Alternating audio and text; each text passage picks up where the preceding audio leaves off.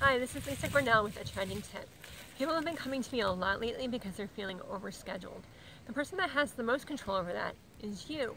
So why are you overscheduling yourself? Why are you putting so many things into your day? You only get so many hours in the day. You don't get more time because you overscheduled. In fact, you get less time to do the things that are really important to you, like spending time with your partner or your family or even some of your friends. So why are you putting all this stuff on you? You're not going to get a reward for it at the end of the day. You're actually hurting yourself. So before you keep saying yes to all these things, I want you to think about, what am I saying no to? For more tips and videos, please check out lisagornall.com.